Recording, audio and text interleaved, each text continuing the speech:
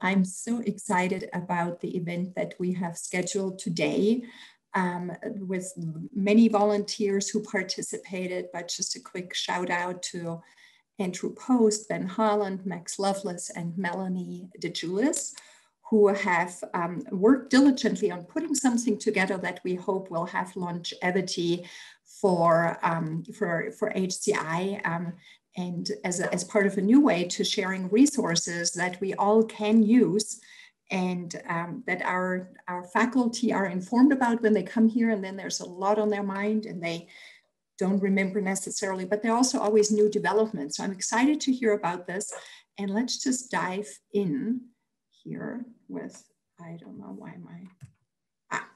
okay, here we go. Well, okay, so here's the welcome. Formally, thank you all for being here, and I know many more will probably chime in.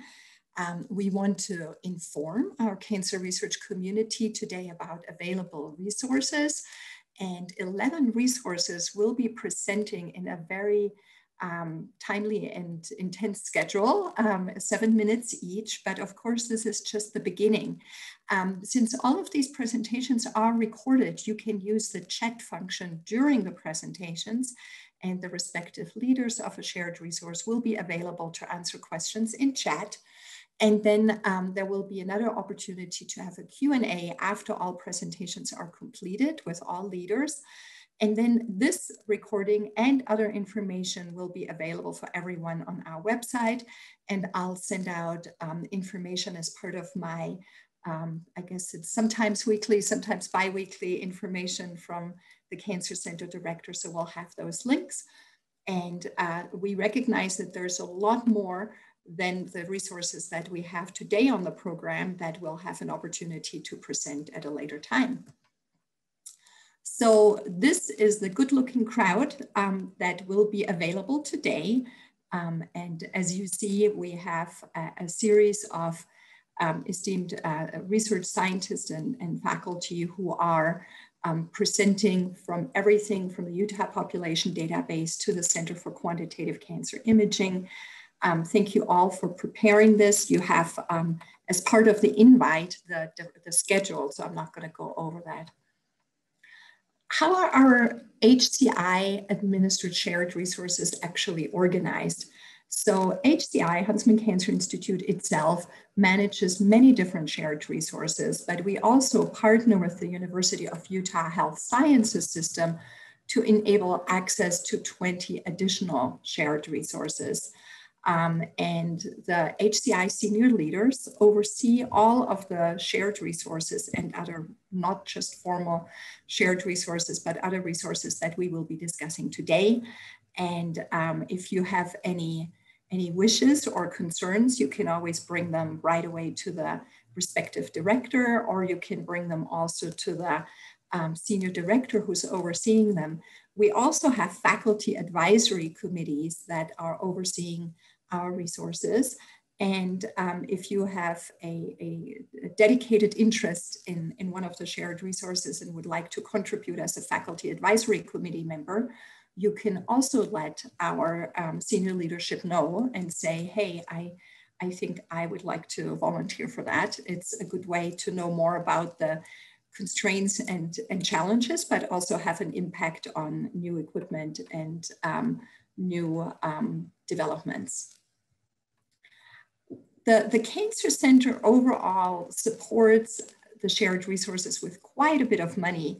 And the reason is that we really believe that this is what makes HCI unique as a research community. When people come here and they're starting as new faculty, they are always amazed at what is available and what we have built as central infrastructure. And that costs money. A lot of it comes from institutional support, and institutional support, I should point out, a lot of it has to do with the clinical revenue, the income that comes from the Huntsman Cancer Hospital. And some of it also comes from the Cancer Center Support Grant. It's a smaller fraction, but overall more than $12 million are getting invested annually into providing these resources. And the good news is that yes, they are getting used. You see here the hours used are more than 150,000 in fiscal year 20, and nearly 500 unique users take advantage of this infrastructure. There are, of course, beyond the shared resources, many other avenues, and we want to do a start of today with kickstarting information about much of this infrastructure to help you be aware. Well, we actually did start already with a total cancer care town hall that was recorded in February and is online, and we're going to send out the link one more time. We also have lab support services that are really critical for all our labs. I mentioned the HSC and university course, and we have also HCI Research Administration and the Clinical Trials Office. So we're continuing to think how we can do our educational series across many of these resources, so that you can have them at your fingertip online, or you can attend a session just like today. I just want to give a big shout out to our shared resources and the incredible generally positive feedback we get. We do annual user surveys, and here you can see how our PRR core has been highlighted. David and his staff are incredibly helpful and attentive. Wendy Coleman and her entire team are incredibly knowledgeable, talented, and excellent collaborators. And there's one here on biostatistics for Ken, Ben, and Jonathan. So keep in mind when you do those user surveys, first of all, do them. I think they're very important to give us feedback. They actually get looked at very carefully by central leadership. But be both constructive with your criticism or your suggestions, and also be positive about anything that you feel works well, because this is so important for our staff to know how valuable they are. And last but not least, here you rarely see them looking that well-dressed, but this was part of our CCSG site visit rehearsal. And we were so pleased to see, after the review of the Cancer Center Support Grant, what exceptional feedback we got. So 4 of our shared resources received an exceptional, which is really, really exceptional, which is on the very, very top of the scale. And everybody else did really, really well as well. And I really appreciate how everybody pulled together. And this was now recognized by reviewers from all across the United States. So thank you. And with that, I am done with my brief introduction, and I'm looking forward to the next couple of hours. And I guess I'm 2 minutes behind, but yeah, Melanie will take on the presentations. And if you have any questions or suggestions for me, feel free to use the chat box as well. So thank you again, and onward. Okay, thank you, Neely. This is going to be a great opportunity for everyone. I just wanted to remind everybody of the mechanics of how this is actually going to go. So my name's Max Lovelace. I'm the Senior Administrative Director, and it's been really great to work with so many administrators and Andrew Post and Ben Holland, who have really helped to organize this whole thing. So the upcoming presentations on the agenda, these are recordings. And the reason why we did that is because the shared resources have people that will be able to field questions in real time. So as you're watching these, they're not actually giving the presentations. They're waiting to hear from you and interact. So feel free to start using the chat function. If they don't get to it in the presentation, like Neely said, at the end, we'll be fielding questions in that way. And I'll be storing those questions and making sure that all those questions get asked if we can. If they can't, just know that we'll be recording them and getting back to you. So we really want this to be an interactive experience. With that being said, we're going to go ahead and start with the Utah Population Database, Dr. Karen Curtin's presentation that was pre-recorded, and we'll get going. Thanks everybody for being here.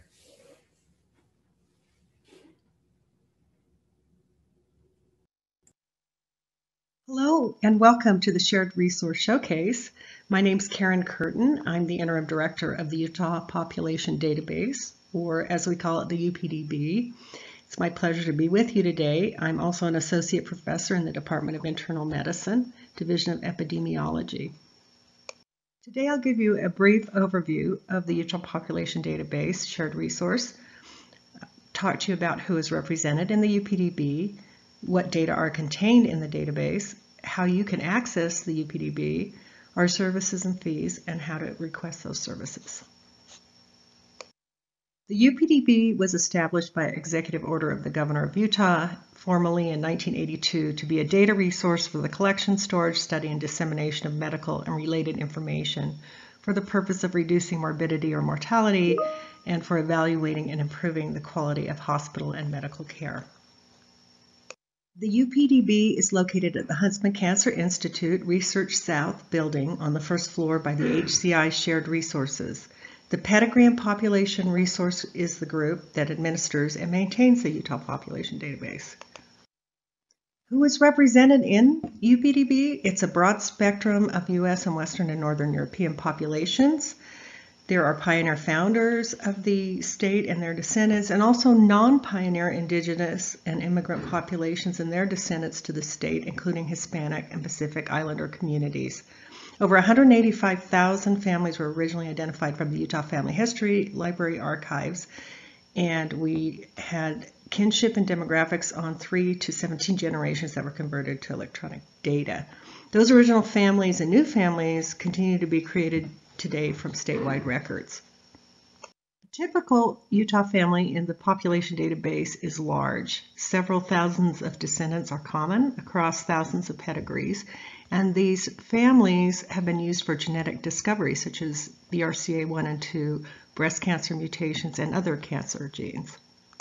Records in the UPDB are person-oriented. They're data linked to a person that reflect many events over an individual's life and are a composite record of the most accurate, complete, and up-to-date demographic and medical information that we have access to for an individual. We currently have over 11 million unique persons represented in the person-oriented records in the database. This is a snapshot of the records that are available in the UPDB. There are over 35 million records contained in the database, including Utah Vital records going back to the early 1900s, medical records from the Utah Department of Health for health facilities data, cancer registry data.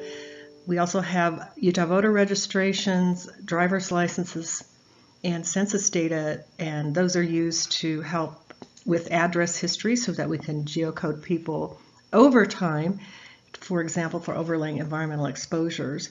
And we also have links to the external records of the clinical data of University of Utah Health and Intermountain Healthcare. And these are very important, our master linkage agreements, where we contain a file that can be used by researchers to link to clinical information at University of Utah Health or Intermountain Healthcare, which gives an opportunity for a deep knowledge of the population by linking many sources of data.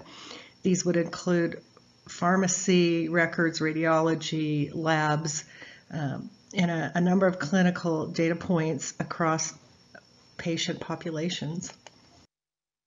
Currently, we have 296 active approved research projects. Our portfolio is 45% cancer studies across a variety of cancer types and histologies, and also chronic diseases and fetal maternal medicine childhood studies. The UPDB can be accessed one of two ways. The first is through an approved project in which the investigator will take out a University of Utah IRB for their study and select the Utah Population Database. Then that will trigger an ancillary application to RGE, the Resource for Genetic and Epidemiologic Research, the independent body that governs use of our data. We offer some free consulting to help you through that approval process. If you wish to use Intermountain data, you will need an Intermountain collaborator and an IRB on their side. There's another way to access the data which does not require IRB RGE approval, and that is to go to our website and under Services, select the UPDB Limited Query Tool. This tool can give de-identified information to assess project feasibility and preliminary data for grant applications in terms of counts of various phenotypes, which can be grouped a number of ways. There are example videos and step-by-step instructions on how to query the database. Anyone can register to use the limited query tool. The services we provide, as I mentioned, with no charge, we have a 4-hour limit where we can help with preliminary data analysis, more complex preliminary queries, provide estimates of our billed services, perform initial project planning with you with our PPR staff, and assistance from our UPDB navigator for the approvals. We have a number of billable services that are listed on our website. Probably the major one is creation of a de-identified or limited data set, which is cleaned, and quality control measures taken that is provided for analysis on a virtual machine setting. And we can help test for familial aggregation of disease and familial risks, and so on. Our payment model is also listed on our website. There are annual fees depending on the types of data that are being accessed. Our programmers charge an hourly rate of $70 an hour, and we offer faculty level biostatistical expertise for $125 an hour for the research center. This is our PPR staff with Utah Population Database expertise, considerable expertise, our programmers, administration, faculty affiliates. And how to request services, the best way is to reach out to us. You can look at our website, there's quite a bit of information there, and then email us with your idea and we'll help you get started. Thanks for your time today.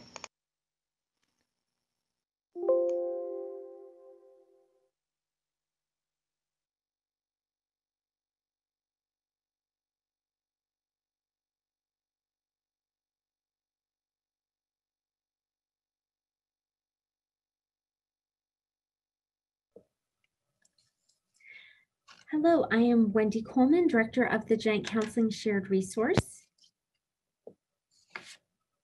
I'd like to start off by introducing our team.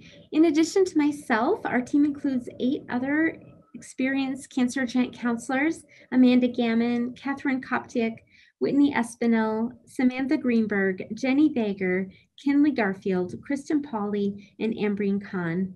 Our team also includes study coordinators Joe Anson and Sarah Lowe, who have expertise in regulatory issues related to studying patients with hereditary cancer predisposition, including access to patients from historic registries, as well as interfacing with the clinic to prospectively recruit patients or implement prevention trials. Ann Naumer is our clinical data manager. The genetic counseling team also provides clinical genetic services through the Family Cancer Assessment Clinic. We work closely with Dr. Joanne Jeter, the medical director, and Spencer Thomas, the program manager, in order to implement studies into the clinical setting. The Genetic Counseling Shared Resource is able to provide input and support for all aspects of hereditary cancer research. We can provide counts of specific types of mutation carriers that can be used for generating research ideas and determining project feasibility. We can assist in the design of studies and preparation of grants. We have expertise in the regulatory issues related to genetics research, including addressing whether and how to return incidental clinical findings from research, inclusion of children, and recruitment of family members. Through our integration with the Family Cancer Assessment Clinic, the Genetic Counseling Shared Resource can identify and recruit cohorts of patients and implement prevention trials into the clinic. We can also develop tailored genetic counseling interventions for implementation science and behavioral science projects. We are also available to assist in data analysis and writing and reviewing papers in order to add perspective on the clinical and translational significance of a project. Genetic research often requires collaboration. The Genetic Counseling Shared Resource has spearheaded the regulatory process of HCI participating in many of the leading cancer genetics research consortia. This ensures that HCI will be included in these important research efforts, but also gives HCI investigators access to these larger data sets. We are founding members of Edison and Proceed Consortia, which are focused on developing early detection strategies for multi-cancer syndromes such as Li-Fraumeni syndrome and pancreatic cancer. Other collaborations to highlight are the Orion Inherited Risk Working Group, which is leading efforts to evaluate the germline data being generated on participants in that network. The Joint Counseling Shared Resource has also obtained several grants from the Utah Department of Health State Genomics Program to disseminate best practices established here at HCI across the state. We also serve on the National Comprehensive Cancer Network Guideline Writing Groups, which is another important venue for incorporating HCI research into national policies and guidelines. The Joint Counseling Shared Resource maintains a database of clinical germline genetic testing. This includes data to the level of the variant and variant classifications that have been updated over time. Through Grand Challenges grant funding, we have built an infrastructure to incorporate clinical genetic testing data from Intermountain. We currently have over 20,000 clinical genetic test results that have been linked to other information in the Utah population database, such as cancer diagnoses, geographical information, and demographics.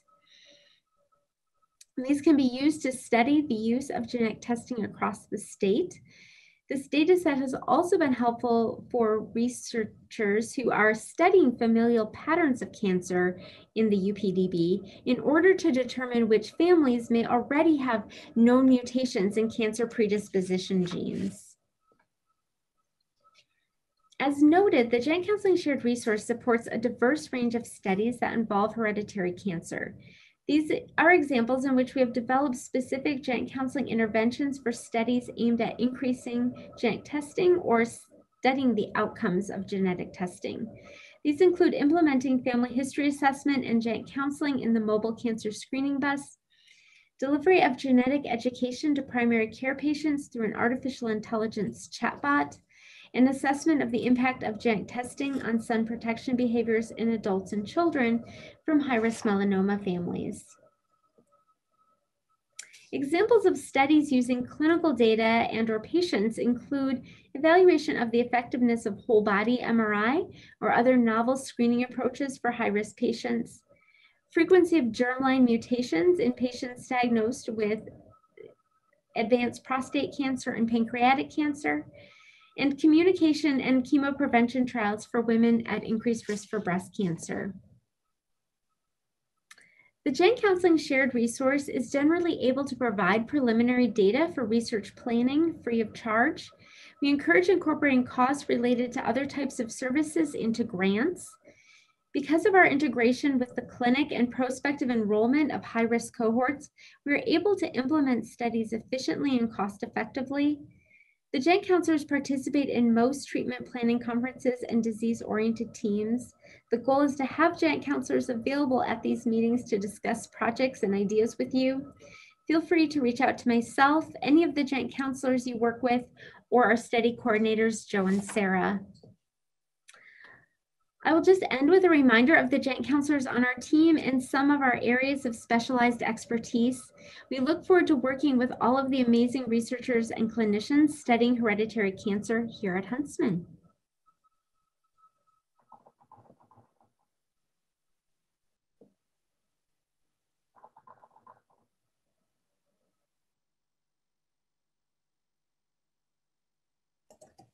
Hi, I'm Deb Ma. I oversee the HCI data team that's housed within the Population Sciences Department.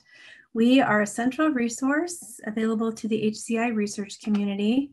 We have a goal to facilitate the collection and reporting of accurate data in cancer research here at HCI. We provide disease-centered data support for collection of data on patient populations not related to clinical trials. We also support population sciences investigators and Population Sciences Trials Office approved studies.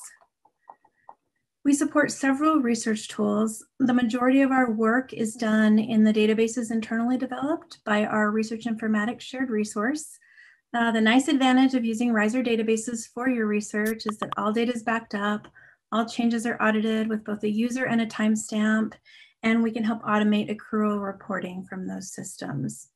So my team facilitates access to those systems. We work closely with research informatics on any enhancements that our customers request, and we can develop reports through SQL Server reporting services. Research informatics has a really robust integrated query tool, but if you want reports with custom formatting, visualizations such as like a pie chart, we can do those through SSRS. We also support the HCI instance of REDCap for research survey distribution. We have expertise building questionnaires, including calculations, piping, and branching logic, so we can help you with that. Those data from HCI's instance of REDCap can be integrated with data from RSR. Teleform is another tool that we support. It creates machine-readable paper forms. This program can read handwriting and transform it into electronic data. And we found that in some research settings, a paper form is preferable. So this program can also write data back to CCR and RSR to integrate with your other study information. And the last tool I want to mention is Progeny. It's a tool used to build pedigrees for familial research. The genetic counseling shared resource are the main users of Progeny, and they maintain the institutional license for that. So we work closely with each disease center leader or an appointed data steward to establish an abstraction protocol based on their priorities. We can also perform targeted abstraction for research or publications. An example of that is the TCC Avatar project. The entire team performs data management responsibilities, so we can help you with new studies set up in the institutional databases. We can make changes to existing studies or existing cancer center databases, disease center databases. We can build study-specific data structures and questionnaires with the tools I previously mentioned. We can help you with build queries and reports, and we can help you with data sets, both quality assurance of those data sets and making sure you have the proper data dictionaries that you need. We have 20 roughly FTE overall on the team, and I'll just go to this next slide, which shows our wonderful team. This team is truly an example of united effort. I know they have worked with many of you across the Institute. I've listed their names and titles. On the left side in the red circle is our staff who support the disease centers of excellence. I have listed the disease center or centers in each person's area of expertise. And if the disease center has multiple databases, I've listed which databases they manage in parentheses. All of the disease center databases are housed in CCR. And then the right side of the chart is our team that supports the PSTO approved studies and population sciences faculty. I've listed the main tools and databases that each person supports there. Those of us in the middle orange area have some responsibilities that span both sides of the team. So in terms of our payment model, typically if you're submitting a grant for new human subjects research, it's very helpful if you can budget some FTE for data support. I can help with those estimates. For more temporary efforts, something that may take a few months, we can work with you on a quote based on the number of hours you think your project would entail, and we can handle that as a par adjustment. Some of our efforts, however, are covered through central funding. That includes our disease center data abstraction. Members of the disease centers can work through the disease center's leader or the appointed data steward to help set priorities for our abstractions. So if you have a project requiring either prospective or retrospective abstraction from the electronic medical record, you can work through the disease center to get our support for that. Projects that require minimal effort, such as a new study database setup, can often be performed under our central funding. We can typically perform up to 5 hours of work under our central funding for a given project, and then we'd work with you after that to give you a quote for continuing work. Often through the Population Sciences Trials Office application process, studies will be deemed institutional priorities. They'll be approved by the PSTO Faculty Advisory Committee, and often studies approved through that process will receive full or partial data support centrally funded. So how to request our services? On the HCI Pulse page, there is a What Do You Need Help With section. If you click on the View All Request Types link, there is a link for data support. And if you click on that, it will take you to our page. So here you can select what it is exactly that you need help with. This portal is typically used by folks that we're already supporting. So if you're wondering whether we can help with a new study, another great way to request our services is through a PSTO application. PSTO is under the direction of Lance Lewis. Through PSTO, you can request data support, but also regulatory, study coordination, finance support for your study. So here I've just provided a website that talks more about the services our team provides in the context of PSTO, and there's a link from this page to the PSTO application. So thank you so much for your time. I know this was a really quick overview, so I've also provided my email address. Please feel free to reach out to me if you have additional questions.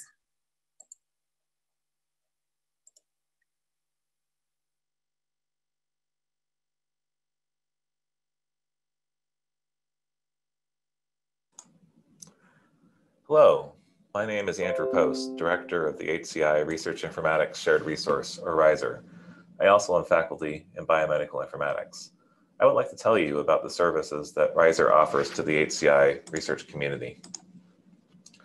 RISER is a software and database development group that enables HCI to collect and mine data from local, state, and national sources. We serve as the conduit for research and research administration data for HCI investigators, the other HCI shared resources, and the HCI disease centers and cancer center research programs. We provide services to anyone at the U for research that is cancer related. Together with the other shared resources, HCI provides a broad array of linked data available for your research.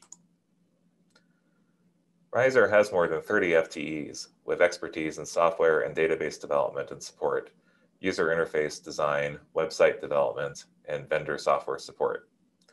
During COVID, RISER is operating fully remotely and provides all services remotely over video conferencing. After COVID, we will return to the first floor of the HCI Research South building, where we do in-person consultations, and our primary location in University of Utah Research Park. Software that RISER provides include population study and survey data management tools. We typically recommend using HCI's REDCap, but we also have other applications that we can offer, including the Research Subject Registry. Contact Population Sciences Data Support, or PopSci, for a consultation on which application best meets the needs of your research, or for access to either of these tools for your research project. RISER and PopSci collaborate on supporting population science-related software. RISER provides database development using a homegrown application called Cancer Clinical Research, or CCR, that allows creating cohorts of patients. It provides forms for chart abstraction and other data capture, extraction of data out of clinical documents via natural language processing, and automated import and linking of data from the enterprise data warehouse and a variety of other sources.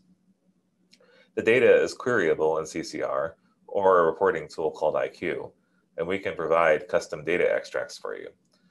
Request access to CCR through PopSci and request access to IQ through RISER. We provide specimen tracking data management primarily in concert with the biorepository shared resource using IT BioPath and LabVantage. Contact RISER directly about using these tools. We provide high throughput sequencing data management and sharing using genomics in partnership with the bioinformatics and high throughput sequencing shared resources. Go to Genomics' homepage and select New Account for access, or request support from RISER for more information. And we support HCI's clinical trial management system, Encore. Your Encore access will be set up as part of the HCI Clinical Trials Office's process for setting up your clinical trial. We provide a study feasibility assessment tool for the Utah Population Database called UPDB Limited to help you in formulating data requests to the UPDB. You can register directly in the application and request support through the UPDB shared resource. We are happy to provide you with training on any of these software applications and databases. In addition, contact RISER to request custom data extracts from a wide variety of University of Utah databases, including the U of U Health Enterprise Data Warehouse, which contains data from EPIC, our biospecimen tracking databases at HCI, somatic test results from Foundation and Tempus, data from the Orion Avatar program, databases developed by Riser for the HCI disease centers, and HCI family cancer assessment clinic data. We ask for a minimum of 1 week to complete data extract requests, as staff may be working on multiple requests at the same time. Besides our software and databases, please contact Riser for requests for software product evaluations and surveys of the vendor landscape if you and your colleagues find gaps in what HCI provides that, if filled, would accelerate your research. Contact Riser for software security reviews, including software developed by your lab. Contact us for help with getting set up on Amazon Web Services for research, including comparisons of alternatives for on-premise servers versus AWS. In partnership with HCI Communications, we can help your lab with data-rich website development. Also, we can facilitate your access to university data resources for your research, like using Canvas in a research project. We generally do not charge for our services. However, Riser may require % effort for personnel for grants that have a major informatics component that cannot be completed with Riser's existing personnel. We also may require that you budget in your grants for non-personnel costs like custom hardware. Reach out to me several weeks in advance of your grant submission deadline if possible, so that Riser can help you determine what to budget. Also at that time, if your grant requires Riser services, I recommend that you request from me a letter of support to include in your grant. Furthermore, we can provide you with boilerplate text describing our software and databases. Note that HCI has a list of approved databases found in Policy 6.18 on Pulse. Aside from ensuring data security, using databases from this list ensures that summary accrual statistics can be sent to the NCI as required. While these databases and applications generally meet researchers' needs, contact me if you believe that your specific situation requires the use of something else. To request services, go to our website at risr.hci.utah.edu and click on the I Need Help or Query Request buttons. That helps us make sure your request gets to the right people in a timely fashion. Our software applications are available from the application launcher on our website. However, if you need help on where to begin, or you want to provide feedback, feel free to reach out to me or Riser's Associate Director, Shirlene Hewitt. If you use any Riser software or services for research reported in a publication, please acknowledge Riser in the manuscript using the text in the link that is on this slide. More information about Riser is available on our website, and thank you for listening.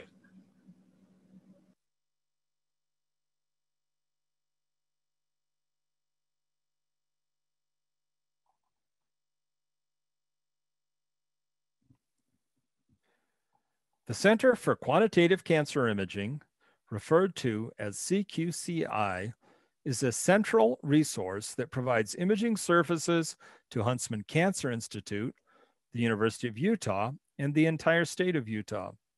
CQCI has 4 major activities that are performed in dedicated laboratory spaces, including a cyclotron and radiochemistry lab, a PET-CT clinical imaging suite, a preclinical imaging lab, and a tumor imaging response assessment lab. CQCI is overseen by Dr. David Gaffney as the HCI Senior Director of Clinical Research. Jeffrey Yap is the Director of CQCI, and the faculty members are in the Department of Radiology and Imaging Sciences. Dr. John Hoffman is the former Director of CQCI and the Senior Advisor to the Director. Dr. Brandon Buckway is the Director of Cyclotron Operations and a faculty member in the Department of Pharmaceutics and Pharmaceutical Chemistry. There are 17 full-time employees, and this multidisciplinary team includes nuclear medicine physicians, radiologists, radiologic technologists, radiochemists, radiopharmacists, cyclotron engineers, and a medical physicist. The Cyclotron and Radiochemistry Lab manufactures and distributes FDA-approved PET radiopharmaceuticals for clinical use throughout the Intermountain West. These PET drugs include FDG for imaging glucose metabolism, sodium fluoride for imaging bone mineralization, Vizamyl for imaging amyloid plaque, and Axamin for imaging prostate cancer. Research PET radiopharmaceuticals are manufactured for clinical trials, including oxygen-15 water for tumor perfusion, fluorothymidine for cellular proliferation, fluoromyzonidazole for hypoxia, fluoroestradiol for estrogen receptor expression, and other proprietary compounds.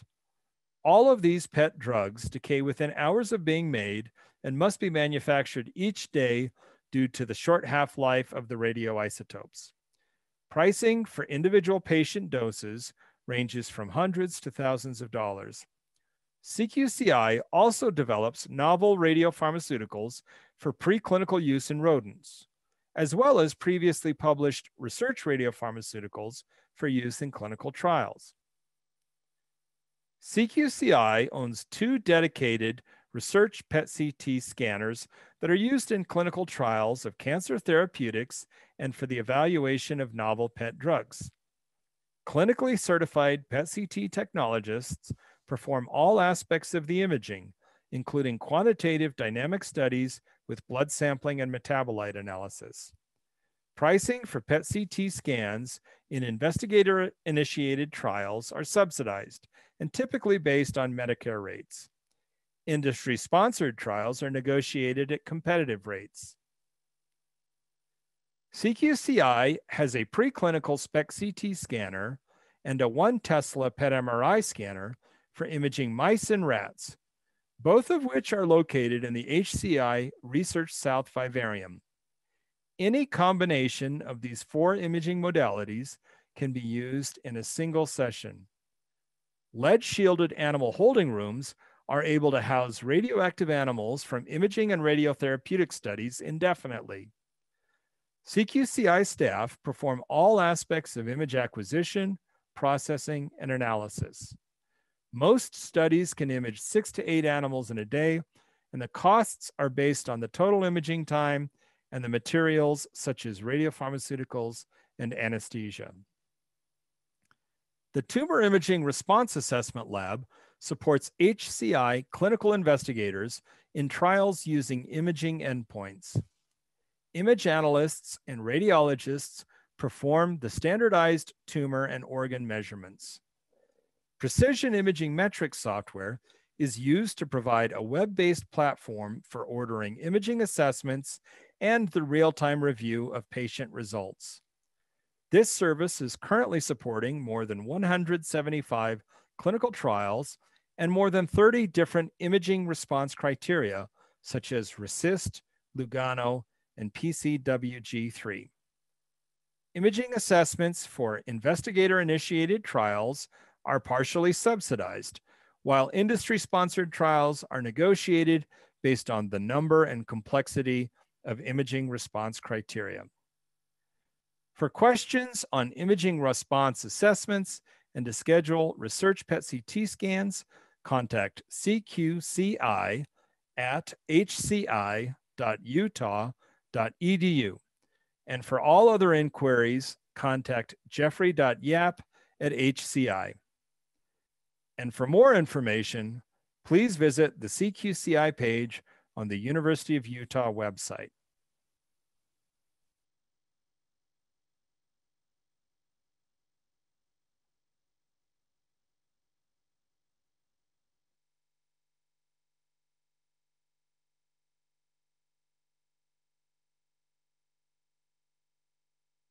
The Preclinical Research Resource, or PRR, was first established in 2009 in large part to manage the expansion and distribution of breast cancer patient-derived xenograft models developed by Dr. Alana Whelm.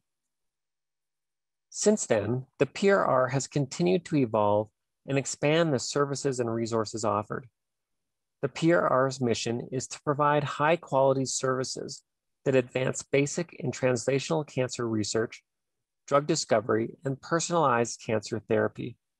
We have 2 main aims. 1, provide start to finish in vivo study design, execution, and analysis. And aim 2, provide the most current and sophisticated cancer models. At the PRR, We strive to offer expertise and resources that accelerate cancer research. We start by advising investigators on study design, which can include contributing to grant proposals and budgets, preparing ICOOC protocols, and training personnel. Next, we can perform in vitro and in vivo studies that, for instance, examine genetic regulation of cancer or therapeutic efficacy and toxicity. We can also develop novel cancer models. Finally, we can analyze the data, prepare reports and figures, and contribute to grant proposals and publications. Our services are broadly outlined here. The PRR maintains a colony of immunocompromised mice for distribution to investigators. We provide colony management services that include regular health surveillance and breeding. For strains with complex genetic alterations, we facilitate genotyping through commercial vendors or in conjunction with the investigator. We have a growing list of cell lines that are pathogen tested and STR authenticated. We maintain this bank to provide low-cost access to cell lines and to help investigators comply with increasing requirements for validated reagents. We encourage investigators to contribute low-passage cell lines to our bank. The PRR has a dedicated cell culture suite, and we perform routine tissue culture, including cell line expansion and sample preparation for xenografting. However, we also perform cell line derivation, tumor cell enrichments, and more recently, organoid development and culturing. The PRR staff has experience with xenografting into many sites in the mouse, and we can perform a variety of survival surgeries. We are always happy to work with investigators to develop new procedures and expand our capabilities. We perform drug formulation and therapeutic dosing, and we also provide many forms of animal treatments, such as sublethal irradiation and in vivo viral transduction. We collect study data, such as tumor volumes and animal weights, and we can perform blood collection and analysis, necropsies, and tumor collections. Our staff can also perform longitudinal in vivo imaging with either a quantum micro CT or bioluminescence imaging with an IVUS spectrum. Finally, we streamline study workflows by coordinating with CROs and facilitating interactions with many other shared resources on campus, including Dr. Jeff Yap's Center for Quantitative Cancer Imaging, genomics with GBA, and histology through BMP and ARUP. All of these services are included in our broad IACUC protocols and allow us to rapidly initiate studies. Our second aim, to provide the most current and sophisticated cancer models, continues to involve patient-derived xenografts, or PDX. PDX are derived directly from patient tissue and propagated in mice. These models retain many of the attributes of the original patient tumors and are often considered the best preclinical in vivo model for predicting clinical outcomes. After a decade of generating PDX, we have developed a robust pipeline to rapidly go from an investigator's interest to a PDX model. In coordination with clinicians, BMP, and research informatics, we can retrieve patient samples for immediate implantation or cryopreservation and implantation at a later time. PDX are expanded through repeated passaging, and preliminary characterization includes tumor growth rates, histopathology, SDR authentication, and genomics. We have established over 100 PDX models and maintain many of these for distribution to investigators. Alternatively, we can assist investigators in importing PDX from external institutes and PDX consortiums to ensure compliance with IACUC regulations. With the increasing demand for in vitro models that better reflect human cancer, we are expanding our services to include the development of culturing of 3D organoid models and 2D cell lines derived from either patient samples or established PDX.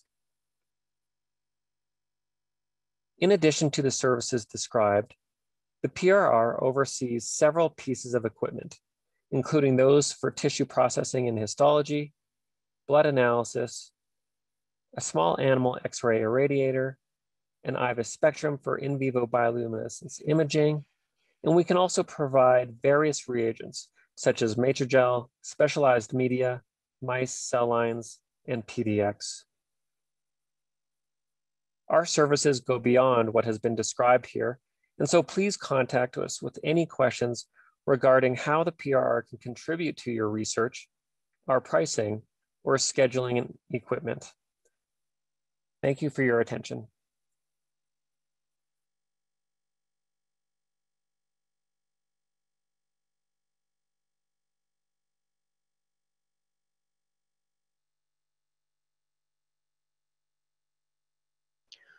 Hello, I'm Chris Fillmore. I'm the director of the Biorepository Molecular Pathology, BMP, shared resource.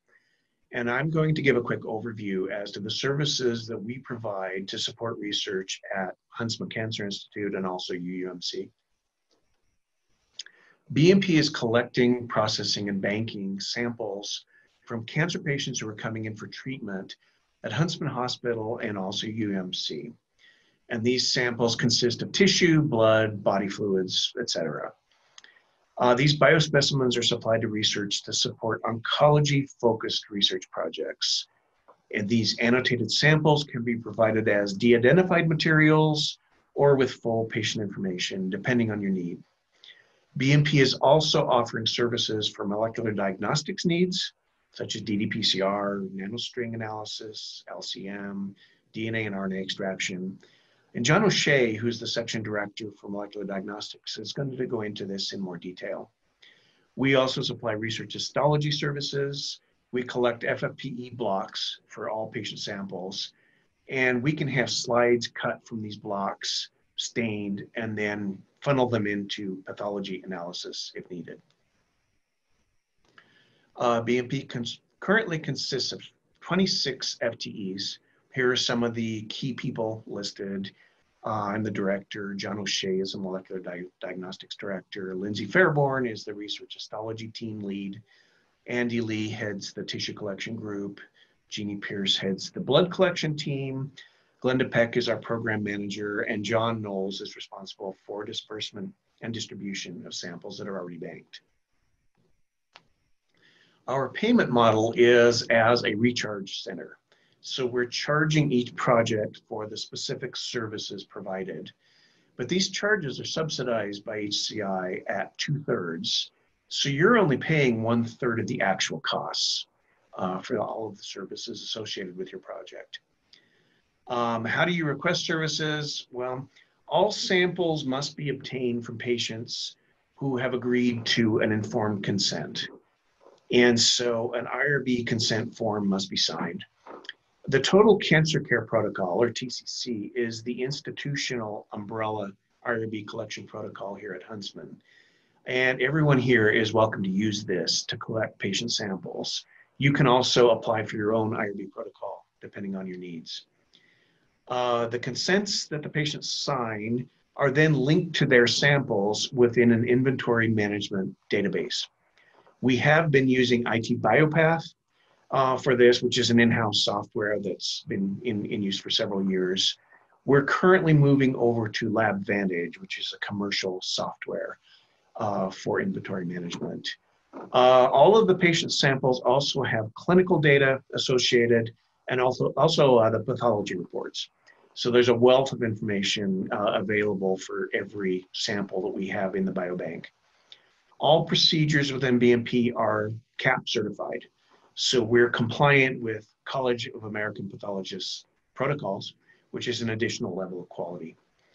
To collect samples, please contact BMP to set up a project. And we can then help you work with the TCC consenters and coordinators to track and approach appropriate patients for your needs. We can also help you set up a collaboration with pathology so that you can have a pathologist help with review of your slides and QC and stuff like that. If you want to request samples that are already banked, please contact BMP and we can help you check availability to see what's in the biobank. And we can also help request permissions from the people or projects or disease centers who have collected specific samples. This is a data set showing the current holdings within the biobank by tissue type. The numbers represent the number of different aliquots that we have. This just shows the range of different types of tissues that we have within our collection, different types of cancer, et cetera. So it's a very broad range of different samples that are available. We also have bloods that are collected for most of these tissue types from the same patients. And in many cases, if the bloods have been used to generate DNA, if DNA has been extracted, we also bank some of that material. So there may be DNA available for all these materials as well, already prepared. So please reach out to us and we can help you to assess what's available. For more information, you can go to our website and see specifically what services are available, what the pricing is, all of the contact information. I believe you're also getting a handout for each shared resource that shows contact information and the website address. So please reach out to us or to me specifically if you have additional questions. Thank you very much.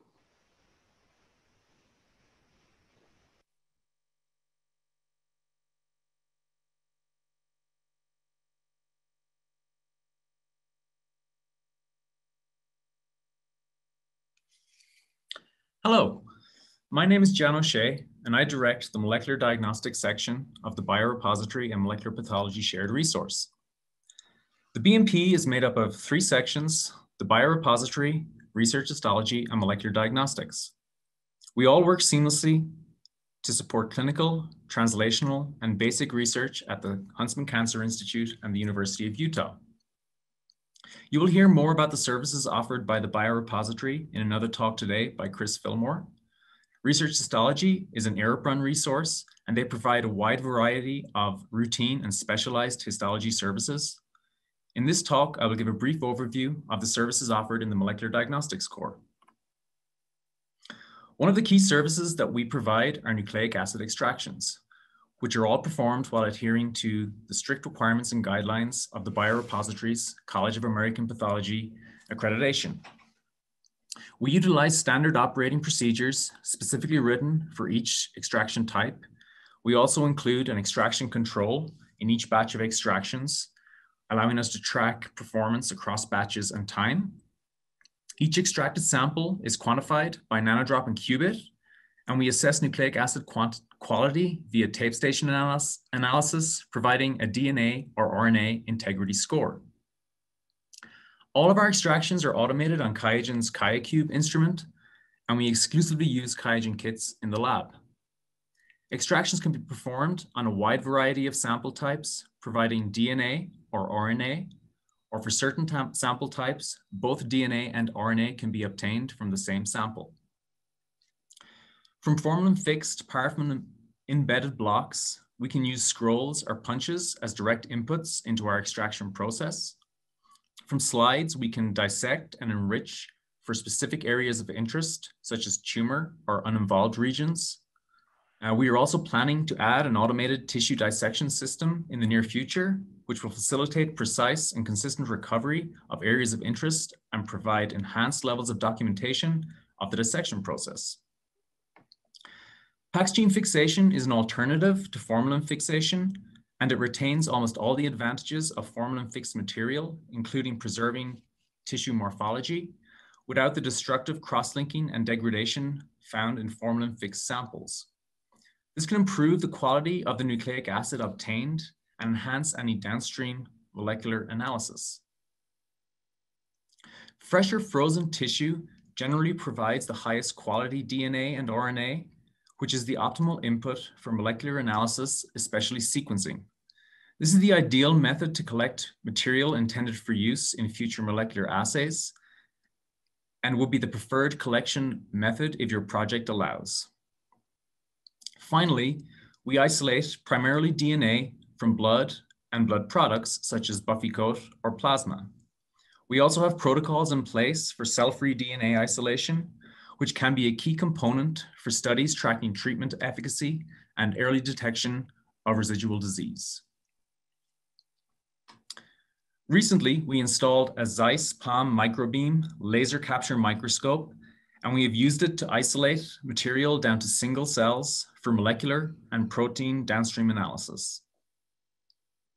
Regions of interest are catapulted with a brief laser pulse into an inverted collection tube, allowing for contact-free isolation. We have protocols to isolate DNA and RNA from both fresh, frozen, and fixed tissue. And for new projects, we recommend using the pen slides, but the instrument also has a function to work with previously cut glass slides and archived material. We also offer a number of targeted genomic analysis platforms. The Agena Mass Array is a PCR-driven mass spectrometry-based system for high-throughput SNP genotyping, somatic mutation profiling, sample identification, and methylation analysis of DNA. This platform is cost-effective and well-suited to interrogating a small number of variants across a large number of samples. We also have a Bio-Rad QX200 AutoDG droplet digital PCR system, which provides absolute quantification of target DNA or RNA molecules using EVA Green or TACMAN-based probe chemistry. This has applications in cancer biomarker, copy number variation, and gene expression studies.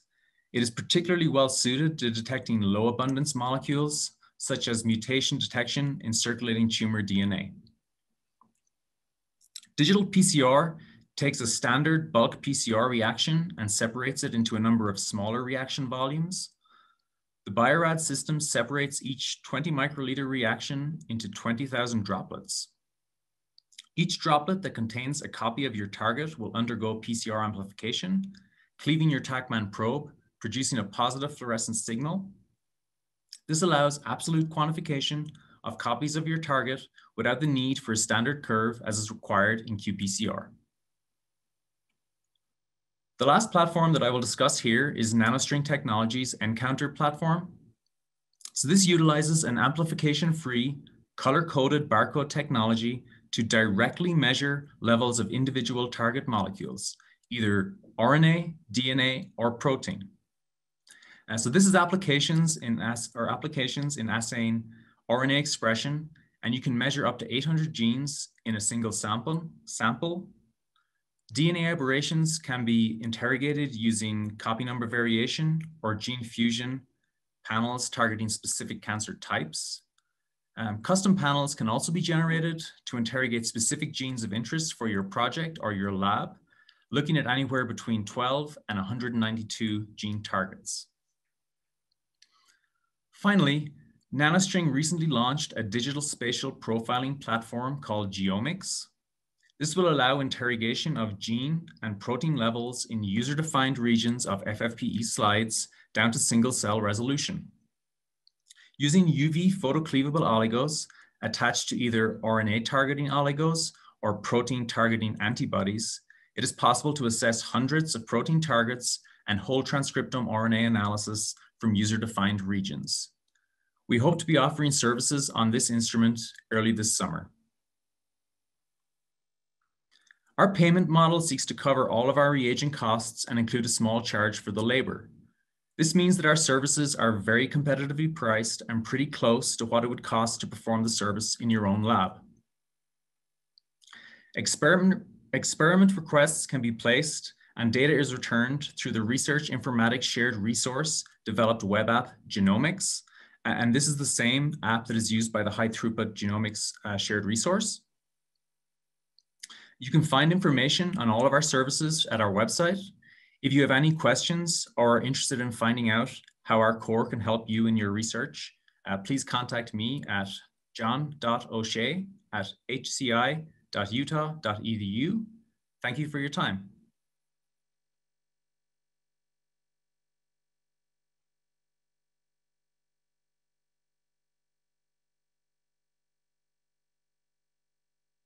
Hello folks, my name is David Nix. I am Director of the Bioinformatics Shared Resource located in the Huntsman Cancer Institute at the University of Utah. In this talk, I will describe our key services, our service model, and introduce you to the members of our core and some of their areas of expertise. In the BSR, we are dedicated to providing state-of-the-art services and infrastructure to meet the bioinformatic needs of investigators at HCI and the University of Utah. Our services can be broken into 4 key areas. The first is bioinformatic consultation on project design, analysis strategy, grant and manuscript preparation, and one-on-one training. The second is bioinformatic analysis. We vet existing applications and, where needed, build tools into workflows to analyze all of the primary next-generation sequencing experiment data types, including RNA-seq, DNA-seq, ChIP-seq, microbiome, and metagenomics. The third key service we provide is infrastructure to enable state-of-the-art analysis and genomic data management. This includes computation. We utilize 2 large BSR-dedicated compute clusters at CHPC, multiple Linux and Mac workstations at HCI, and several large file servers with hundreds of terabytes of data storage. Genomic data management is a surprisingly complex and continuously evolving challenge that utilizes local HCI resources, including the genomics LIMS system developed by the Research Informatics Shared Resource, and several cloud-based solutions, including 7 Bridges, Amazon, and Google. Our core processes all of the raw sequencing data from the high-throughput genomic shared resource, including uploads of the final FASTQ datasets into the LIMS and 7 Bridges. We also develop and maintain several large custom software analysis packages written in Java, Perl, and R, and license commercial software from QIAGEN for pathway analysis, from 7 Bridges for cloud-based analysis, and Hive instance of cBioportal for integrating clinical and molecular datasets. This is part of our translational genomics service that I will discuss in a few slides. Our service model is straightforward. Since we are jointly funded by HCI and the Health Science Center, all services are provided equally with no preference in cost or priority. For projects requiring less than 40 hours of hands-on analysis time, we recommend using our hourly chargeback mechanism. I should mention this is a greatly subsidized service. Hourly projects are handled using an automated request tracker on a first-come, first-served basis. Simply email the tracker with a brief description of your request, and the next available analyst will contact you. We do require a work authorization form with the University Chartfield account. For projects needing more than 40 hours of work, we request that you add the appropriate bioinformatician to your grant as a % FTE. This is more expensive than the hourly rates, but isn't capped at 40 hours per project. It provides you with a dedicated analyst, and your requests take priority. Our areas of expertise are many. Our team is comprised of 9 people. Most, but not all, work 100% for the BSR. About half of the FTEs are directly client-facing, with the other half focused on infrastructure and translational genomics. Instead of running through this list of expertise, I've asked each of our team to prepare a slide to highlight a few areas of special interest to them. Tim Parnell is the Associate Director of the BSR. A primary focus of his work is on all forms of ChIP-seq analysis for interrogating epigenetic marks, chromatin state, and methylation status. He's also the core's 7 Bridges data wrangler. Chris Steuben is a senior genomic analyst in the core who is focused on developing RNA sequencing analytics for standard bulk RNA-seq and single-cell sequencing. His R scripts and markdown summary reports are not only beautiful, but used by the entire BSR. He is also the core's lead IPA expert. Brian Lohman is one of the more recent recruits to the BSR. His expertise is in single-cell sequencing. This dovetails nicely with his strong background in biostatistics and transcriptomics. Qing Li is the core's lead analyst for microbiome and metagenomic experiments. These are some of the most challenging data types to work with. She's developed several Nextflow workflows to support the KIND2 and Human2 analysis packages. Although Bing Feng has his own lab in the Health Science Center, he graciously works in the BSR part-time as our lead germline data DNA variant analyst. His software packages for disease gene analysis are widely used and in some cases commercially licensed. Julie Boyle is another recent recruit to the BSR and has focused on DNA variant classification. Her work with the genetic counselors and their RSR database helped close the loop in our translational genomics program by bringing all of the HCI patient germline testing results into the BSR. And although I wear many hats in the BSR, one of my favorites is working on the Translational Genomics program. It has three components. First, we collect all the raw HCI patient molecular data from research and clinical testing programs in collaboration with Research Informatics. We create, optimize, and run harmonized analysis workflows on these datasets. And lastly, load these processed datasets into command line and web-based query tools. To date, we have collected and processed near 14,000 patient datasets from the Orion Avatar Research Consortium, from Foundation, Tempest, and shortly Caris clinical somatic test providers, and germline testing, as I mentioned, through the genetic counseling shared resource. It's wonderful to have these harmonized molecular datasets, but the utility is best realized when combined with clinical information. Toward this end, Aaron Atkinson has taken up the challenge of extracting clinical attributes from a multitude of HCI databases, matching these with patient molecular data, and uploading them into an optimized instance of cBioportal. cBioportal is a platform for interactive exploration of multidimensional genomic datasets and is a critical tool in our translational genomics program. So that is a quick overview of the services we provide, our service model, and a high-level view of the bioinformatic analysis expertise we provide. Our course website is up to date. Visit our GitHub repo if you'd like to access some of our software packages. And for analysis help, send our request tracker an email. And lastly, don't hesitate to reach out to Tim or I regarding your bioinformatic needs.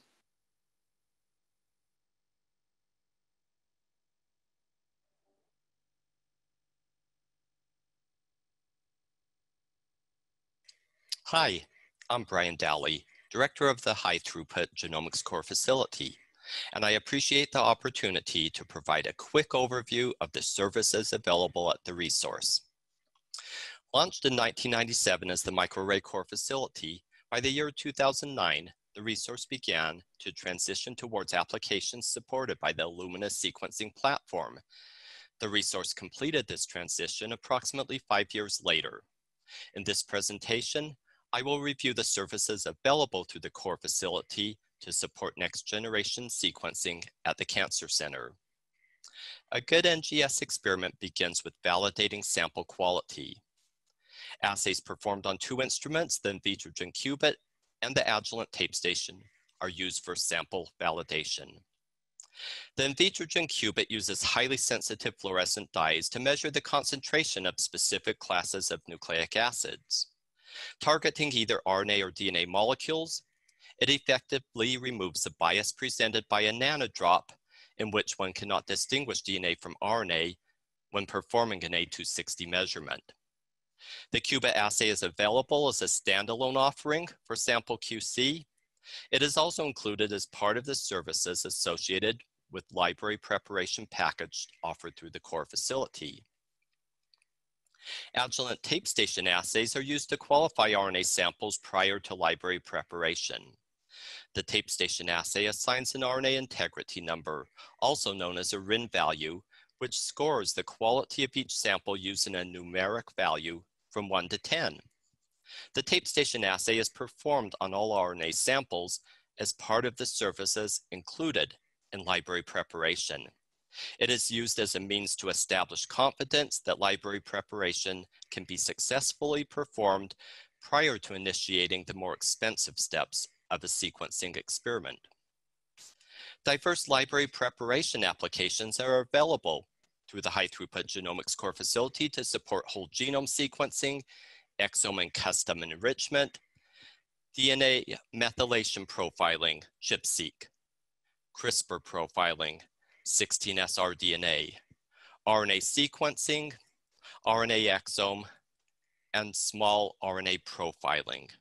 We offer strategies for ultra-low input samples in addition to standard protocols when a larger quantity of sample is available.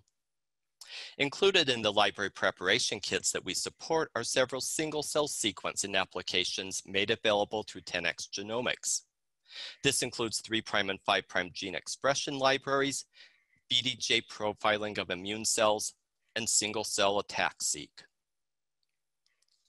Pricing for library preparation at the core facility includes the following 3 services. sample quality assays, library construction with either kitted or customized protocols, and library quality control assays. In addition to being included as part of the library preparation package, Library QC is also available as a standalone offering for customers that construct libraries in their own labs. This service includes a qubit assay to measure the concentration of the library, a tape station assay to evaluate the size distribution and to verify whether the library is free of anomalies, and a qPCR assay to quantitate the molarity of adapter-modified library molecules. Following the completion of qPCR, libraries are normalized and pooled in preparation for sequencing. The core facility currently supports two sequencing platforms, the Illumina MiSeq and the Illumina NovaSeq. The HiSeq 2500 instruments were recently retired. But before I provide additional information about the NovaSeq and MiSeq, I will provide a brief background story about the machine that goes ping. When we purchased our first HiSeq 2500, which cost $750,000, Brad stopped by the lab and asked if the machine goes ping. He repeated his question and I had no idea what he was talking about. But as soon as he left the lab, a Monty Python YouTube video quickly educated me about the machine that goes ping. It was the most expensive machine in the hospital that cost £750,000 and makes a ping sound when it starts to indicate that everything was working just fine. The HiSeq 2500 never made the ping sound, and it was $750,000, but not pounds. So I emailed a senior level Illumina employee about Brad's machine that goes ping inquiry and included the YouTube clip. And a half dozen years later, when we purchased the NovaSeq, we discovered that after successfully completing diagnostics at the start of the very first run, the machine does go ping. Illumina also upgraded the price of this machine to $1 million, or £750,000. And so if you're at a meeting talking with colleagues, or visiting with friends, or sharing a holiday with your family, and they ask if the Huntsman Cancer Institute has the machine that goes ping, you can now tell them that indeed it does. But before further discussing this amazing machine, I will show a brief slide about the MiSeq. The MiSeq supports small sequencing projects such as 16S rDNA or amplicon libraries enriched for targeted gene regions. Flow cells available for the MiSeq yield 1 million to 25 million sequence reads per run and support diverse run lengths, which are as short as 50 base pairs or as long as 600 base pairs when a sequence run is set up as a 300 base paired end run.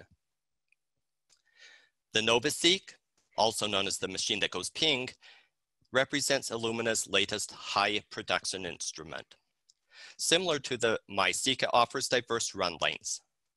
However, it performs these runs at a much lower cost per quantity of sequence reads and is currently Illumina's lowest cost sequencing machine for data.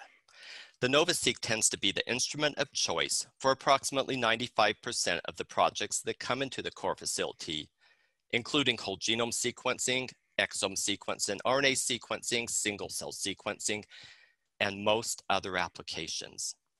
Examples of a few of the price options are available on the slide. Arriving at the end of this presentation, I would like to acknowledge my lab. Jeanette, Opal, and Katie are talented, enthusiastic, and are likewise a great resource for answering your NGS questions or for consulting with prior to starting an NGS project.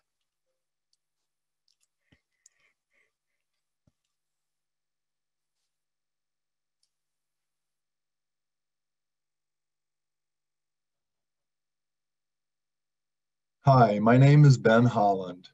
I'm the co-director of the Cancer Biostatistics Shared Resource at Huntsman Cancer Institute. I'm also faculty in the Division of Biostatistics in the Department of Population Health Sciences at the University of Utah. I'd like to introduce the Cancer Biostatistics Shared Resource to you today and share with you some of the services that it offers to HCI investigators. Cancer Biostatistics provides biostatistical consulting services to cancer investigators at Huntsman Cancer Institute and the entire University of Utah. The biostatistical services that we provide include analysis and expertise in research study design for grant development, clinical trial development, and research projects. Specifically, these include review and reporting, mentoring and education, statistical analysis, research study design, and development of monitoring and statistical analysis plans. Cancer Biostatistics aims to enhance scientific rigor, transparency, and replicability, to tailor statistical approaches to the needs of projects, and to develop statistical material for clinical trials and proposals for external funding. Cancer Biostatistics faculty and staff. Cancer Biostatistics has 13 faculty and staff, totaling 8.8 full-time equivalents. Cancer Biostatistics is co-directed by Ken Boucher in the upper left-hand corner, and myself, Ben Holland, the middle picture. Ken Boucher is one of our faculty biostatisticians. He has expertise in clinical trials, particularly design and analysis of phase 1 and phase 2 clinical trials, analysis of high-throughput genomics, carcinogenesis modeling, and cancer epidemiology. Ben Holland is another of our faculty biostatisticians. He has expertise in analysis of electronic health record data, design and analysis of clinical trials, machine learning, and longitudinal and multi-level data analysis. Jonathan Chipman is another of our faculty biostatisticians with expertise in clinical trials, particularly adaptive randomization and monitoring schemes, comparative effectiveness studies based on observational data and electronic health record data. Continuing to introduce faculty and staff. Tom Green is a biostatistician with expertise in modern causal inference, clinical trial design, and surrogate endpoints for clinical trials. Jinqing Shen has expertise in behavioral methods, statistical genetics and genomics, and causal inference. Alan Thomas has expertise in statistical genetics and computing and Bayesian statistics. Lisa Pappas has expertise in analysis of surveys, registry data, and large observational cohorts. Judy O is an expert in cancer and environmental epidemiology and cancer survivorship, and Jian Ying is an expert in big data, machine learning, and statistical genetics. Last but not least, we have Yusuke Shono, who's an expert in psychometric methods, health disparities, and implementation research. Tenga Lin, an expert in cancer epidemiology, omics, and machine learning. Cancer Biostatistics also has 2 PhD students who work on projects with HCI investigators and other cancer researchers at the University of Utah.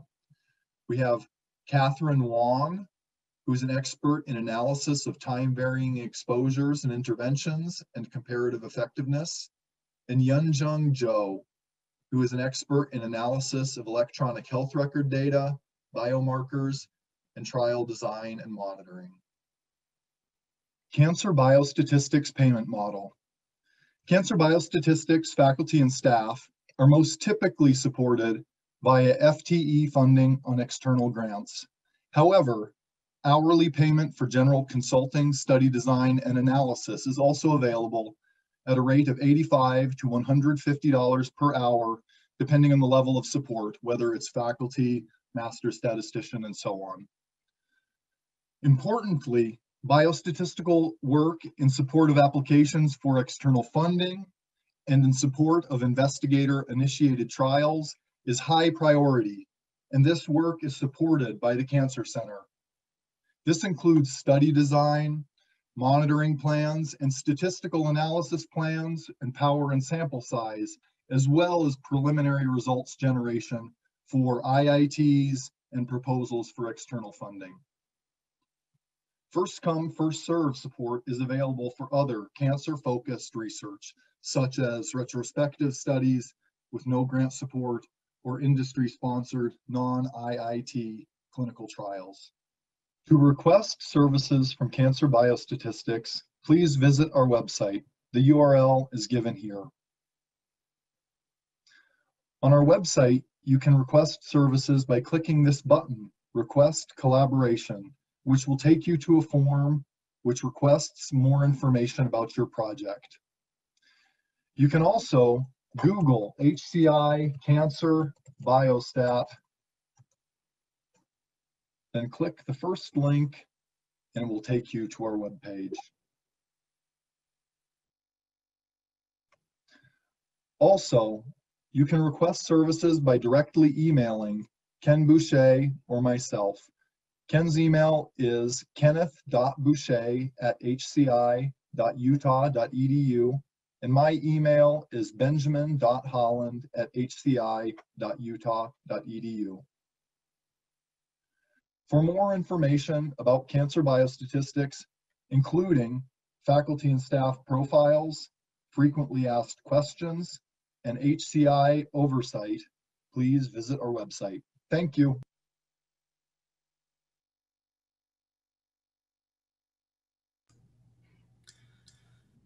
Okay,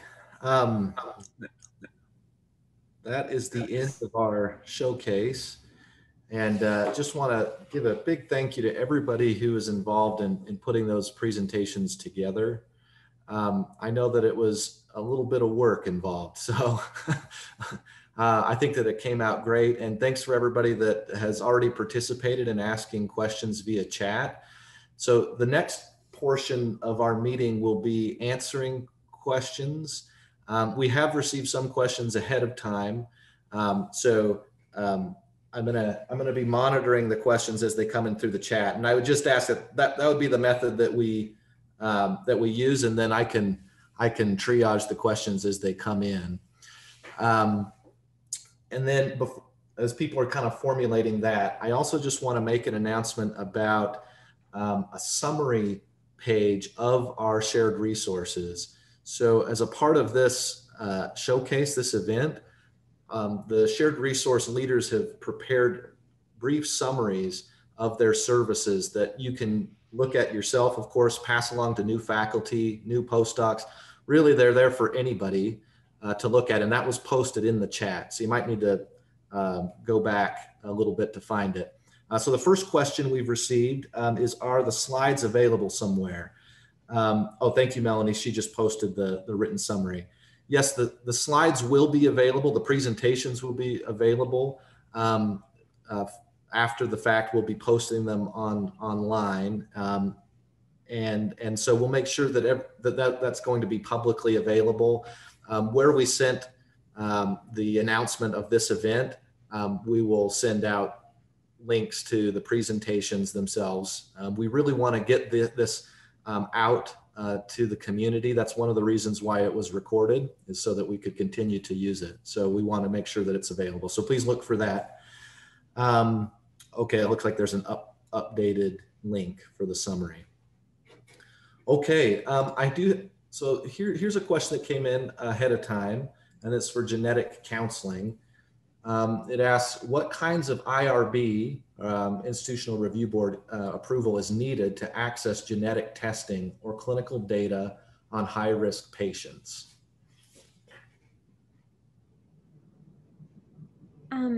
Yeah, thanks, Max. Yeah. So, it sort of depends on what people want, but generally we are able to give things like general counts of, like, for example, types of mutation carriers and things for anyone who's interested in that information for study planning purposes without any specific IRB. We do have IRBs that cover a lot of the use of genetic data. We have a usage protocol for TCC, as well as some other specific protocols looking at screening outcomes. So once again, depending on what an investigator is looking for, we may have an IRB that meets their needs that we could add them to. But then, you know, if someone is wanting to perhaps recontact patients or do a specific intervention trial type thing, then we generally, that would require an IRB. But we're available to help with that and to help, create the language to handshake between, the existing data sets and things that they may be pulling from. So yeah, kind of a combination of maybe you need to write one, but there's a lot that we can often help with without creating brand new IRBs. Excellent. All right. Thank you, Wendy. So one question from Chelsea Smith is, how is this format perceived by the group? Any recommendations for future shared resource showcase? So I just want to address this a little bit too, is that the plan is that we would have these showcases potentially annually, maybe less frequently or more frequently as we feel like we need. But this is just kind of a group of our resources, but obviously there are more resources that people use. And so as you think of anybody on this call, as you think of resources that are housed in HCI or that HCI faculty, postdocs, anybody in the group use a lot that you would like to see a showcase, go ahead and send me an email and we'll add it to our already existing list and we'll include it in a showcase in the future. Okay, another question for bioinformatic analysis. I'd like to learn to process my own data. What resources are available to me and can the BSR help? Yeah, definitely. Absolutely. That's exactly the kind of thing that we like to hear. The best analysis approach with us is to actually have a liaison in the lab that we work with directly. And aside from some basic computer skills, we can get you started in one-on-one tutorials. Pretty much you have access to a variety of Linux workstations at Huntsman Cancer, and we can connect you up and get you accounts to work over at CHPC on their clusters. I would suggest contacting me and we'll set up a one-on-one appointment and get you going. There are some formal classes you can take. Definitely look into the Center for High Performance Computing. Year-round, they're running workshops that typically take 1 to 2 weeks, meeting once or twice a week on how to start using the Linux platform, how to start using cluster and cluster management. But also don't miss Aaron Quinlan's Applied Computational Genomics class. And I just checked, he's holding it this spring. And it's a fantastic introduction to the world of genomic analysis. Great. Thanks a lot, David. Looks like we have another question in the chat. It says, I have a question for Karen Curtin at UPDB. How difficult is it to share UPDB pedigrees with external institutions? Note that pedigree structure is deemed identifiable data.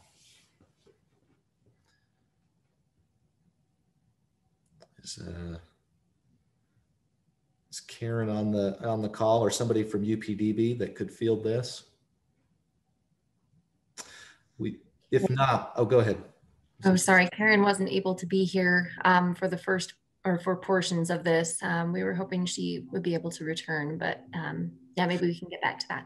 Yeah, that's definitely okay. Yeah, and if we can't get to all of the questions that we've received, again, that'll be a place that we'll have the shared resource directors respond to, and it'll be available on a website, and we'll let people know where that is. Okay, next question.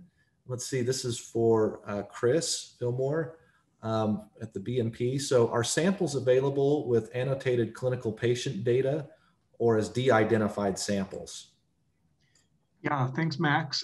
Samples are available as either, depending on what your needs are.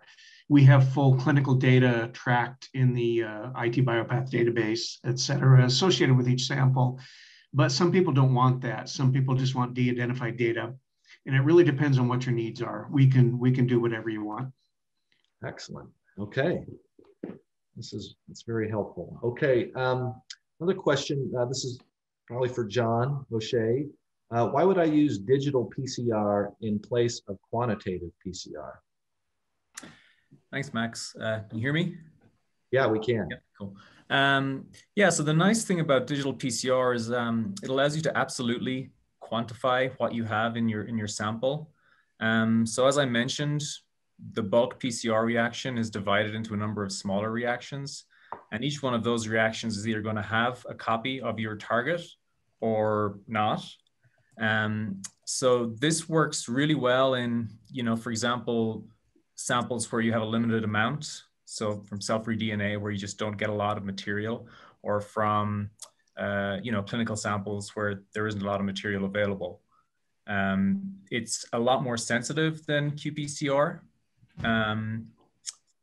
Yeah, they're the two big advantages, I think, to digital PCR over qPCR. All right, great. Okay, thanks, John. And it looks like Dr. Curtin's come back from a previous commitment.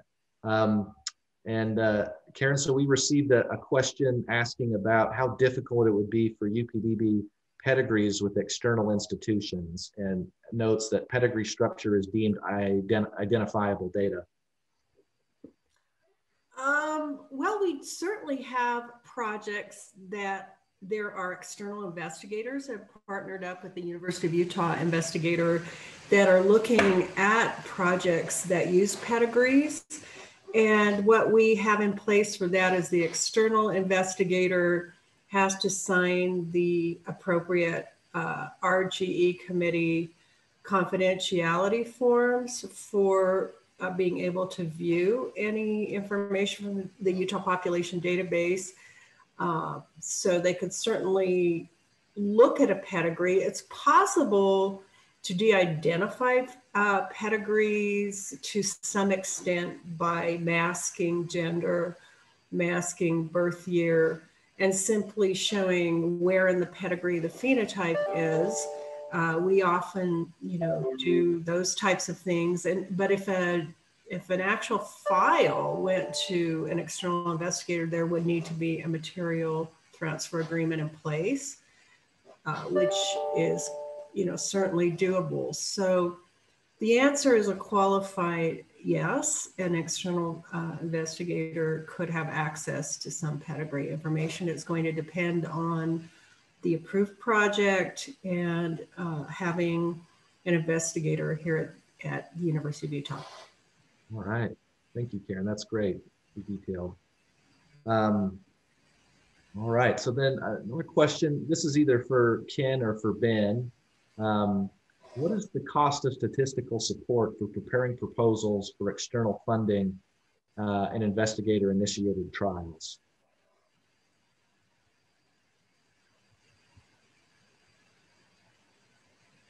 Sorry about that. So preparing proposals and preparing for investigator-initiated trials, this is some of our most high priority work. And this work is subsidized by the Cancer Center, that they want to help the HCI investigators, cancer researchers at the University of Utah get this external funding and get these clinical trials going. So this work is subsidized. So there's no charge to the investigator. Okay, excellent. Ken, did you want to add something to that? No, I was going to make it clear it was completely subsidized, not just partially subsidized. Okay, thanks, Ken. Yeah, so that's great. And I just realized that there was a question that was asked in the middle or a while back, Angela Snow, and we didn't get a response in, but we will. So that'll be a part of the this link that was just linked by Melanie. That's going to be where these answers will be located, just so everybody's aware. Okay, here's a question for the HCI data team for Deb Ma. Where would a new HCI researcher start if they are interested in HCI data support? So I think, as Andrew Post said, we would really direct most new investigators to have a conversation with research informatics first to figure out which system is really best to hold the type of data that you're interested in collecting. And we work closely with research informatics, and they bring us into those discussions as needed. And then, you know, if it's determined your study will be in RSR, we'll be very, very involved in getting that study set up. If it's going to be in CCR, Riser will usually set up a new CCR cancer group. So we work very closely with them. I don't know if you want to add anything to that, Andrew? Sure. Yes. Please do reach out to me or Shirlene Hewitt, and we'll learn about your specific research aims and the data that you want to store, and we'll talk about that with you. And then for population science related projects, then we'll loop in Deb and the PopSci data team, and then we. Research informatics and PopSci collaborate very closely on supporting researchers at HCI. Excellent. All right, thank you, Deb and Andrew. Here's a question for Jeff Yap and CQCI. How do you add PET-CT imaging to clinical trials and obtain IRB approval? How long does that generally take? So that process, it depends on what radiopharmaceutical you're using. If it's an FDA-approved radiopharmaceutical for clinical use, things like FDG, then that's a very straightforward process. It probably takes a few weeks for us to compile radiation dosimetry estimates, and then you can submit an amendment to your IRB protocol, and that's fairly straightforward. If you want to add an investigational radiopharmaceutical, then that requires quite a bit more work. If we already have what's called an investigational new drug for that, an IND with the FDA, then it's probably a 1 to 2 month process at least. We actually have to amend our IND to cover your individual clinical trial. And then if there isn't an IND for it, then it's one of those things that if you have to ask how much it costs, you probably can't afford it. So that could be years of development in getting something approved. That's a good rule of thumb. Yeah, that's good. Okay, another question for the Cancer Biostats team. How do researchers obtain statistical support for manuscripts and other research projects? Hi, so I think that they can reach out to Ken and I, and we can connect them to an appropriate collaborator. And then this sort of work, I think it's best if it falls under, where someone in cancer biostatistics is supported on the grant that the manuscript is coming from. But there's kind of limited level of kind of first come, first serve support for manuscripts that don't have funding attached to them. The best way though is if it's on the proposal, that we're supported on that, and then we're working on that, and that's also very high priority work. Excellent. Okay. Okay, another question for Deb and the HCI data team. Does your team provide training? Yeah, thanks, Max. That's a great question. I think I'll start by repeating what Deb said earlier about the groups that we support. Population Sciences Investigators, PSTO approved studies, and disease center studies. So we do supply, the data team provides training for Research Subject Registry, RSR, which is our primary institutional research database. Our Teleform, which is our platform for processing machine-readable paper questionnaires, we offer training on how to scan, process, and QC teleforms. We don't, however, train how to develop your own teleform platform. Then there's HCI's REDCap instance. REDCap has a well-developed web-based training platform that's available, and we encourage people to watch these videos. There's a lot that study teams can learn to do on their own through that training platform.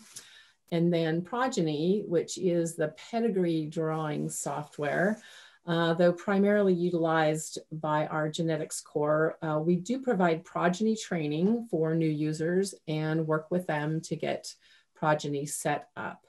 Braden, do you have anything else you wanted to add to that?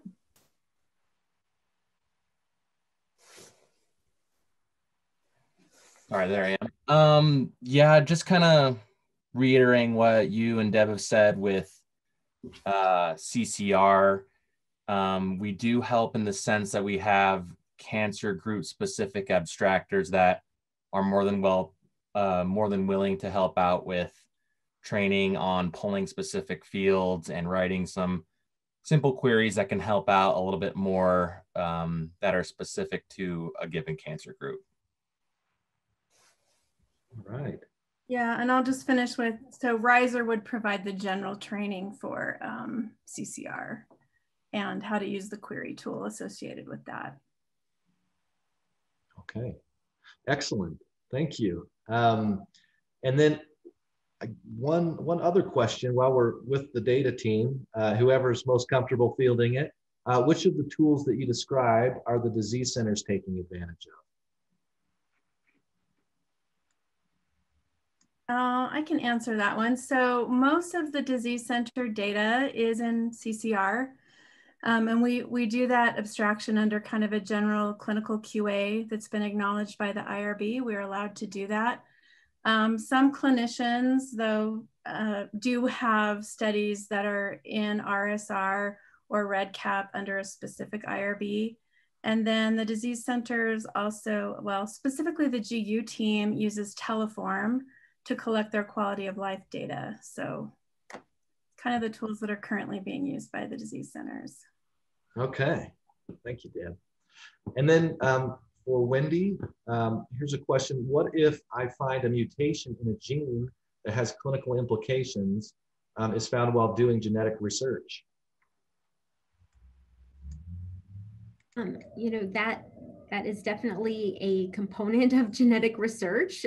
Even if your interest is in looking for novel, you know, gene hunting type experiments and things, you know, when you're analyzing DNA, you can find things that have known clinical actionable implications, and our team is here to help with that.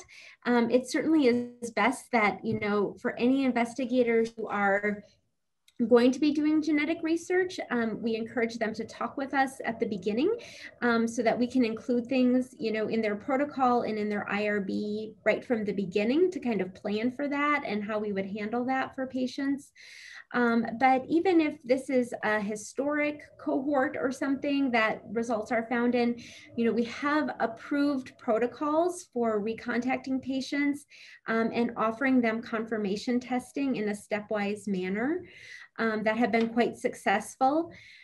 Also, you know, being that a lot of research now is being done under patients consented under the TCC protocol, that consent does include recontacting patients if there are actionable findings. So that is something that's likely covered, you know, if you are analyzing avatar data or TCC data. We work very closely with David and his team to look at all that germline data and are returning that to patients. Yes, we're here to help with that. If you find yourself in a situation where you've found something you weren't expecting and are wondering what's the ethical thing to do for those patients. Excellent. Thank you so much, Wendy. I think these are the questions that I've received, and you know, I feel like this has been a really great event. I think we're going to cut out a little bit early, but I think this has been successful. We had up to 120 people tuning in on this, and I don't think that we ever dropped below 85, 87. So I think this is a good indication that we'll probably do something like this again. And I think the next time we do it, you know, it won't just be all brand new. If any of the shared resources want to add to what was said here, I mean, I think that could be a great opportunity also. So we can just kind of keep an open dialogue. And then, like I said, we will be posting all of these things. So the individual presentations will be available. This in long form will be available. The questions being answered will be available. So we really want this to be a resource in history that will go on and we can add to it and hopefully help the shared resources to triage just kind of those basic questions for people.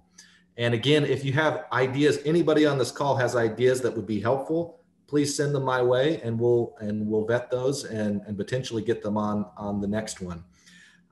Okay, thanks everybody for your time. Really appreciate it.